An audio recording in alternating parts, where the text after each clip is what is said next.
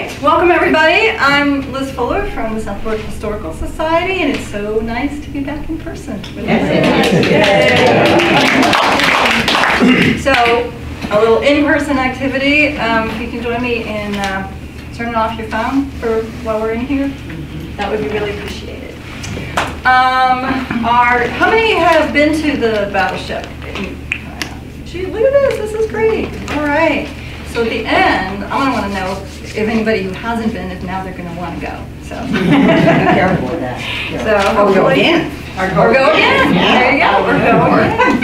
So our speakers today are Cindy Horrell Ramsey and Kim Robinson Sincox, and both women are from North Carolina. Cindy grew up in Pender County, just 15 miles north of the Battleship. And then she raised her children in Burga, and then after her kids went to college, she went back to college, and she got a BA and an MFA in creative writing from UNCW. And this book right here was her thesis. Awesome. And then she published it, so I like reuse, that's great. She moved to Oak Island in 2018, and since then, not since 2018, but over the course of your writing career, she, in addition to the nonfiction books, she has written 4 novels, and she's currently writing a nonfiction book on the history of Oak Island. And she also runs the Facebook group History of Oak Island, so if any of you are on that, she's the woman behind the page. And then we're also going to hear from Kim. She is the museum service director. She works at Battleship North Carolina, and she handles programs and volunteers. She's always looking for volunteers, right? And she's been doing that for over 32 years.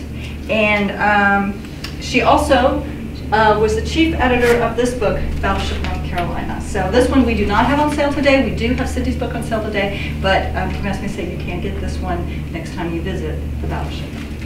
So, without further ado, Cindy. Thank you. Thank you, Liz. I want to thank Liz and the Southport Historical Society for having me here. And thank you for coming and letting me talk about a project that changed my life. And that's not an exaggeration, so let me explain. I am not, nor have I ever been, a military history buff, but I was offered an opportunity through Kim to help with the oral history interviews of the crew members back in the spring of 2001, when most of them were in their early to mid 80s. And they became my friends, and I'm forever changed by knowing them. I made 2 promises to them, and I want to start by fulfilling one of those promises before we get started.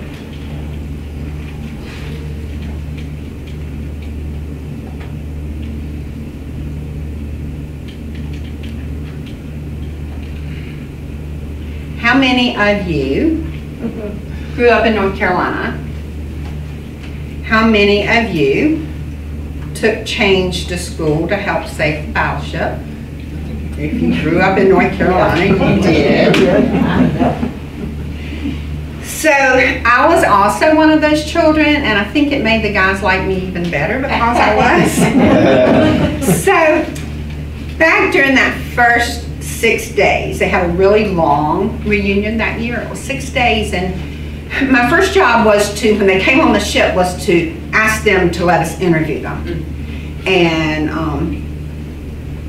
they would say, I don't have anything to say. I said, you'd be surprised. So once we got them in the chair, the videographer was behind me and I was asking questions. So after those 6 days, I'm sitting at the last dinner they had at the end of the reunion and thinking about all the things I've heard that they had done to protect my freedom. And I'm thinking, how in the world do I thank them for what they did for me and for you? And then I look across the table, and one of the crew members is sitting there and he has tears in his eyes. And he looked at me and he said, thank you. I said, thank me? Thank me for what? He said, thank you for saving my ship. And so I want, from all the crew members, I want to say to you who took change to school, thank you for saving their ship.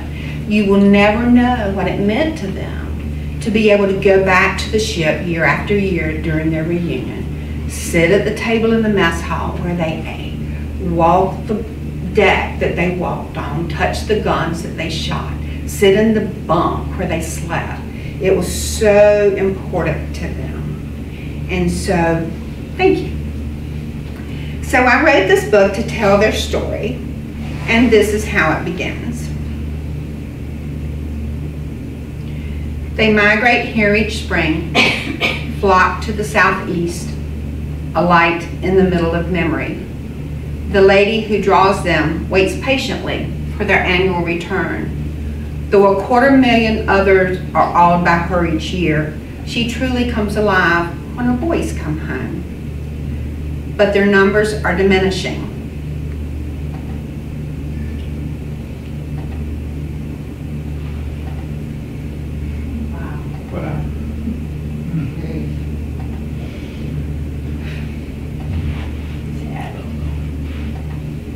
All too soon, they will be extinct.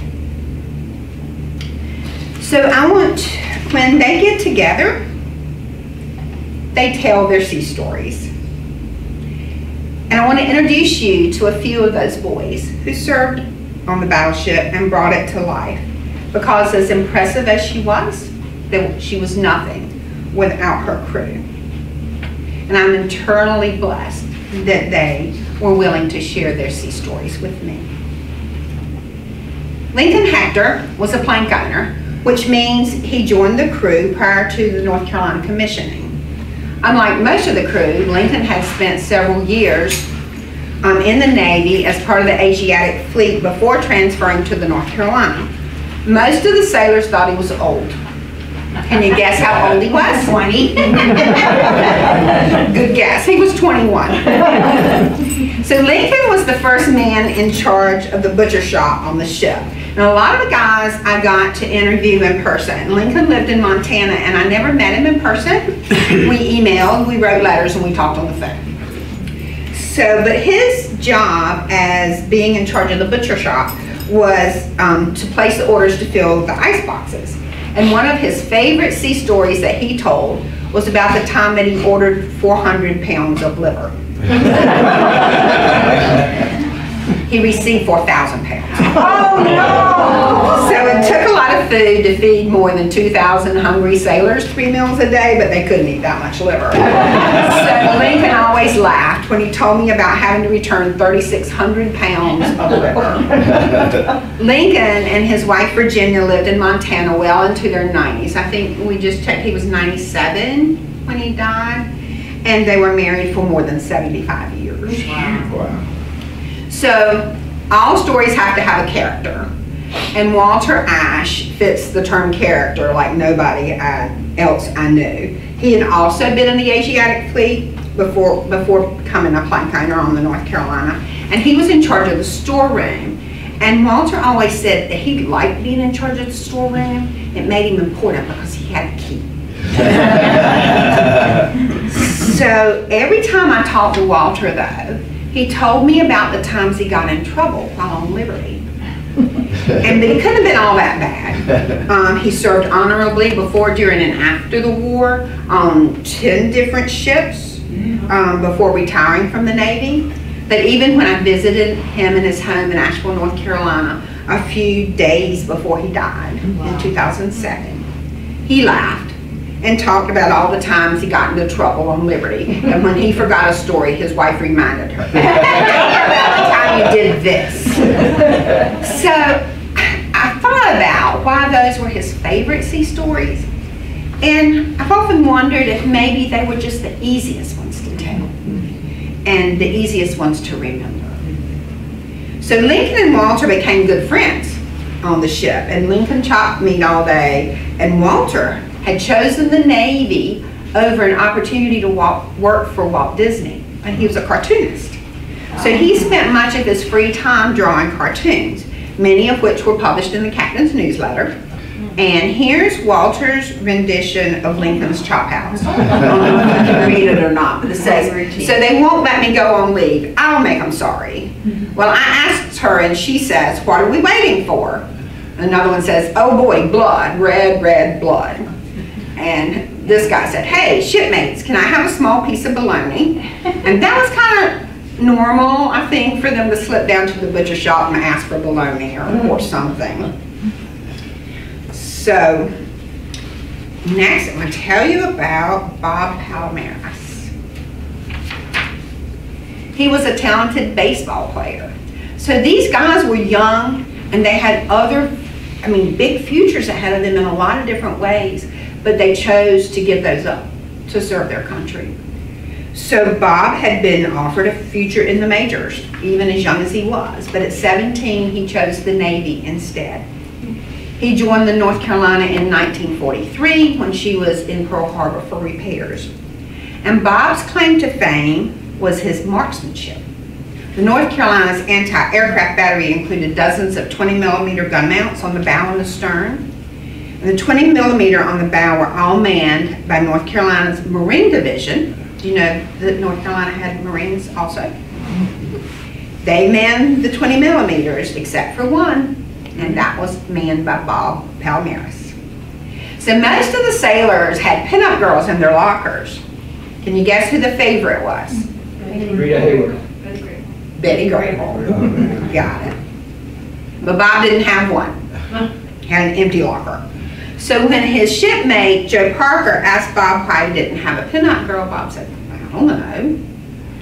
And Joe said, Bob, if you could have anybody you wanted as your pinup girl, who would you want? Can you guess what he said? His wife. His mother. Shirley Temple. We laughed. Joe did. He said, yeah, she's a real nice girl. I know her. And Bob said, yeah, right. And Joe said, no, really, I do. And when we ever get back to the States, I'll introduce you. So Bob was not holding his breath. But in the summer of 1944, when the ship returned to Bremerton, Washington for repairs that couldn't be done anywhere else, Joe did introduce Bob to Shirley Temple. And they went out to lunch and hung out like regular teenagers. And when Bob arrived back at the ship after his 28-day leave, he had mail. Inside the envelope was his pinup girl. Boy.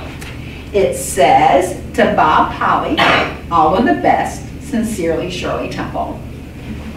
Bob lived in central Utah, and he was friends with Shirley Temple Black for his entire life.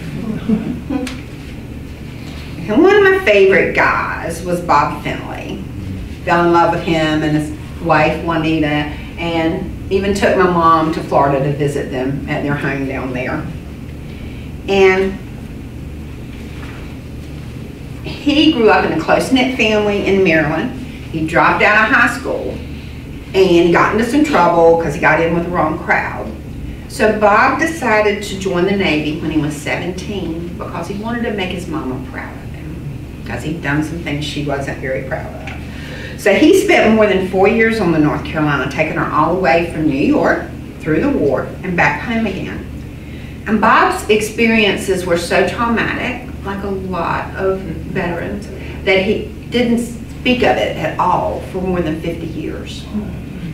But by the time I met him, he had been married to his second wife, Juanita, for a few years, and she had told him that it might be cathartic to talk about his experiences, so he had started talking about them. So when my mom and I went down to Florida, and I took a video camera, and Mom and Juanita would go out and go around town and all that during the day, and Bob and I sat on his back porch and I interviewed him for 3 whole days. And he talked about everything. But anytime he talked about it, he always had tears in his eyes and goosebumps on his arms. And like so many of the crew, Bob loved that ship more than anything. And he never missed a reunion until his health took that away from him. Another really special guy to me and Kim and a lot of the guys, people on the ship, was Paul Weiser. And Paul lived in New Jersey with a big family and a group of friends they called the Batch. He said it was a gang, but the worst thing they ever did was jump off the back of billboards. Jump off, so they weren't too bad a gang. So he joined the Navy right after graduating from high school when he couldn't find a job. And when he took paperwork home to show his parents, his daddy pointed to the part about the commitment. He said, 6 years is a long time. Are you sure? And he said, sure, yeah, I'm sure. But he thought about that question that his daddy asked him in those 6 years, even as early as boot camp. But he spent all 6 of those years aboard the North Carolina, helping her carry her through the war and safely back home again. And Paul began in the 5th Division, like Bob. He later transferred to the 6th Division and manned a 5-inch gun mount on the port side of the ship. So you've got Bob on one side, Paul on the other side doing the same job. So both the 5th and 6th Divisions were deck divisions. And as members of the deck crew, Paul Weiser and Bob Finley were both part of the fueling detail, which was one of the most dangerous jobs they did, because they would lower those lifelines on the side of the ship. There was nothing there to keep them from going over. And the North Carolina received fuel from tankers, and then they would fuel destroyers and cruisers while in motion on the open sea. During the fueling detail, the ships never stopped. They had to maintain a perfect distance from each other while traveling in often turbulent waters. One time they were in a typhoon and they were trying to fuel the destroyers before the typhoon hit, because the destroyers couldn't carry much fuel, and if they ran out of fuel, they were goners. I mean, there was nothing they could do. But if the ships got too close, they would hit each other. If they got too far apart, they would pull the lines apart and the oil would go everywhere. And fortunately, I think that never happened with them. So they were proud of that. Now, one of everybody's favorite is Chuck Patey. And Chuck is North Carolinian, born and bred in Charlotte. And he was a 17-year-old high school senior when the Japanese bombed Pearl Harbor. So when he heard the announcement on the radio that Sunday afternoon, he immediately woke his parents from a nap and told them he was joining the Navy. And they said, no, you're not. And it took him the rest of that day and into the night to convince his parents, especially his mother, who told him she didn't know what she was worried about. He was too little anyway, they'd never take him. And she was almost right. So the next morning, Chuck's daddy dropped him off on his way to work. He dropped him off at the recruiting station, and he got in line with the underage people. The recruiter told Chuck he was too young and he didn't weigh enough. So he gave him papers for his parents to sign and instructions to eat as many bananas as he possibly could. So Chuck said he didn't eat anything else. He went home and he ate bananas and ate bananas and ate bananas and ate bananas. And when he went by the next morning, he weighed enough. Barely. So when he left for boot camp, you know, boot camp's supposed to last a few weeks, couple months. He told his mom he would see her in a few weeks. Almost 3 years later, Chuck saw his mom. And that was when the North Carolina returned to the States for extensive road repair. And one of Chuck's favorite sea stories was about how he was assigned to his job and his division on the ship. So the North Carolina is divided into 21 different divisions. The sailors in each division worked together, slept together, went on liberty together, and their division determined their job on the ship. So when Chuck came on with this group of people, they had them all down in the mess hall, and the officer was asking them to give him 3 choices. What do you want your job to be? And Chuck said, I get a choice. So he'd always enjoyed taking pictures, so his first choice was photography. And when he was in high school, he worked in the print shop, so his second choice was the print shop. You know, the North Carolina has everything. It's like a little floating city. So he said, well, he'd just work in the print shop. And when they asked for his third choice, he thought about all the gunnery that he'd seen on the ship, every shape and size all over the ship. So he said he chose gunnery. So after all the new recruits had been polled and they were sitting down there waiting, and the officers walking around handing out assignments, and he gets to Chuck and he said, Patty, you are now a radioman. So much for choices. So Chuck knew nothing about radio transmission, he knew nothing about Morse code, but he was a quick learner, and he was soon copying 40 words a minute. Wow. 50 words was the gold standard. Anything under 25, they booted you. So his job was extremely important because the messages did not arrive in plain language or ordinary words. Each series of taps designated a group of letters and numbers, so the radio men didn't even know what the messages were saying. And they didn't know if they'd made a mistake or not. So that would only be known when the message was sent down to the officers in the decoding room. So if the radio men made a mistake, the officers couldn't decode the message, and that could be deadly. So it was very important. So being the first battleship built in 18 years in the U.S., largest, fastest, best armed battleship the U.S. had ever built, the North Carolina gained notoriety quickly. During her sea trials, the North Carolina, which is also known by the Navy shorthand BB-55, traveled in and out of New York Harbor, down to Norfolk, Virginia, and up and down the East Coast, testing her guns and training her crew. During that time, the BB-55 earned a nickname that began as a joke, but became an endearment of pride.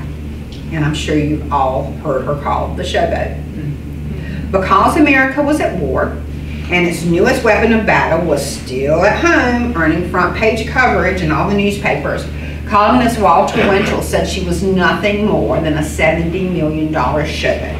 And it was not meant to be a compliment. And once, when the North Carolina entered Norfolk and passed her sister ship, the Washington, the band aboard the Washington greeted her with the strains of the musical theme from the Broadway play Showboat. So the North Carolina became the Showboat, and as history will witness, lived up to that name by becoming the most decorated U.S. battleship in World War II.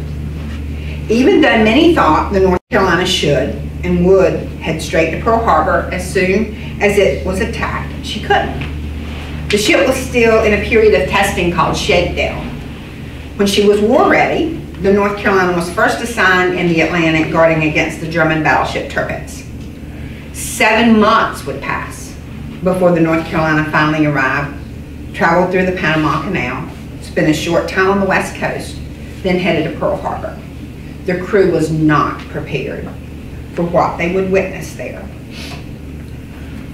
Of all the stories the crew ever told, the one constant and haunting memory for those aboard the North Carolina on July 11, 1942, was their triumphant entry into a ravaged Pearl Harbor. 11 July 1942. The USS North Carolina steamed into Pearl Harbor. She was a magnificent ship, the first in a new class of battleships, simultaneously monstrous and fast. She was 2.5 football fields long and so wide she could barely pass through the Panama Canal. At any given time, 2,339 sailors manned the ship, a total of more than 7,000 during the 6 years she served, most of them young and new to the Navy, eager to serve their country, but having no idea what lay ahead. As they entered Pearl Harbor, standing at attention in dress white along the bow rails, they saw the devastation scanning news reports had not revealed. Huge battleships sunk, smaller destroyers demolished, oil sticks blanketing the water. Some of them were sure they saw body parts floating amidst the debris. In port, seasoned sailors worked at cleaning up the harbor and repairing damaged vessels to make them seaworthy again. As the mast of the North Carolina appeared above the island trees, word spread quickly through the harbor. Small skiffs skimming across the oily water slowed as the sailors stared. Sparks from the welders' torches ceased as the men lifted their masks to get a better view. Sailors hurried from below deck to see what was causing all the commotion. Civilians lined the shores. A great cheer rose from the islands, drifting up to the puzzled sailors above board the North Carolina. Why are they cheering for us? We haven't done anything. But it was the promise of what they could do, would do, that brought cheers. They felt humbled, proud, scared, determined. After the ship docked, Paul Weiser accompanied the coxswain in the ship's whaleboat to take damage control around the North Carolina and see how she was sitting in the water. The little skiff plowed through the thick oil and floating trash as it slowly skimmed along. He was within touching distance of the debris still floating in the water. They approached the wreckage of the Arizona, sunken so deeply in the harbor that the level of the captain's cabin on the superstructure was even with the waterline. The skiff rounded the bow and slipped along the side, the wake rippling the water and moving one of Arizona's porthole covers back and forth, creaking as it swung. Weiser shuddered. Goosebumps ran along his arms, and the hair on the nape of his neck rose. Weiser knew that in that wreckage was his teenage idol from back home in New Jersey. Henry Schroeder was a hometown hero. Everyone knew he was serving on the Arizona, and they later learned that he was buried with her. The war became real for Weiser that day, and he wondered what the future held for him. Fortunately, the future held some good times. In March 1943, the ship returned to Pearl Harbor for repairs to a propeller. During Liberty, Paul bought a diamond ring. Didn't have any idea when he'd be back home to propose, so he packed up the ring and sent it to his brother. He said, "Have a party and propose to Jean for me." And he did, and she said yes. And more than a year later, the ship returned to Bremerton, Washington. And you're talking about it going back to Bremerton. There was this one time during the whole war that it went back to the States for repair. That was it. And during that 28-day leave, Paul and Jean were married. After the war, they started a family and had 3 sons. But Paul raised those boys by himself because Jean died not long after the 3rd one was born. Oh, wow. After Paul retired from the fire department in New Jersey, I told you the guys loved their ship, Paul moved to Wilmington from New Jersey because he wanted to be close to the ship that he loved. And by then, it was moored as a memorial to all North Carolinians killed during World War II. He volunteered on the ship for years. He gave tours on the ship. And then he met Millie, and they married, and he moved to Virginia. But every year, he returned for reunions in the spring and Constitution Day in the fall, which was also his birthday. And Paul always rang the ship's bell in honor of the signing of the Constitution that he fought to defend. To tell you a little story about Paul, he was such a help when I was working on the book, and I'd call him in Virginia, and he'd say, he'd tell me answers, you know, I'd ask, where'd you stand when you did this? How'd you do this? How much did this projectile weigh? He said, I can't hear on the phone very good, let me come see you. He's 85 years old, he gets in his car, he drives 6 hours to my house, and spent 3 days with us. He took me back and forth to the ship every day, and he gave me tours all over the ship, and told me this and that, and everything I needed to know. And then, I guess it was the next week, maybe, or a couple of weeks later, when he got home, he was diagnosed with lung cancer. And the doctor didn't give him much time. And he told him he'd probably never make it back to the ship. But Paul had other ideas. So this is in the fall. He went back the next April for the reunion. And in 2006. And then his last trip was on September 17th, 2006. His birthday and Constitution Day. And I love this picture of Paul because he's looking at the ship's bell. And every ounce of love that he had for that ship and for his country are shining in his eyes. Paul died just a few months later in December of that year. And during his funeral in Virginia, fellow shipmate Fred Velletri traveled from his home in Rhode Island to stand sentinel at Paul's casket. And he had a broken leg, but he came. And until the day he died, Fred traveled all over the country to bestow that same honor upon his fellow shipmates, but also to help their widows, to help their families. He went to Georgia or Alabama to plant a garden for the widow of one of his shipmates. He just did that during his whole life. And for his 90th birthday, he went skydiving. So Fred was definitely one of a kind. When sailors died aboard the ship, they couldn't stop. They couldn't take them and bury them anywhere. So they were buried at sea with a solemn service and as much honor as possible. But the ship never stopped moving. Year after year, when they come back for their reunion, they hold a memorial service to honor their shipmates who died during the previous year or earlier years if they had died and the ship's staff didn't know and they hadn't been honored. They'll be honored that year. And each deceased shipmate's name is read, and then they ring the bell. And that's quite a sound, hearing that bell echo across the river. And when the list is complete, former crew and living history crew replicate the burial at sea by placing a wreath in the river. And the memorial service always ends with a mournful cry of taps. Like it did for everybody else, the COVID pandemic interrupted those annual visits. So they went 2 years without a reunion, or 3? 3 years without a reunion. And you saw in the pictures what that did. There was one crew member who came back to the reunion this year. But they keep planning reunions, and family members come in honor of their crew members who are no longer here. And they always said, in this life or the afterlife, they will be shipmates forever.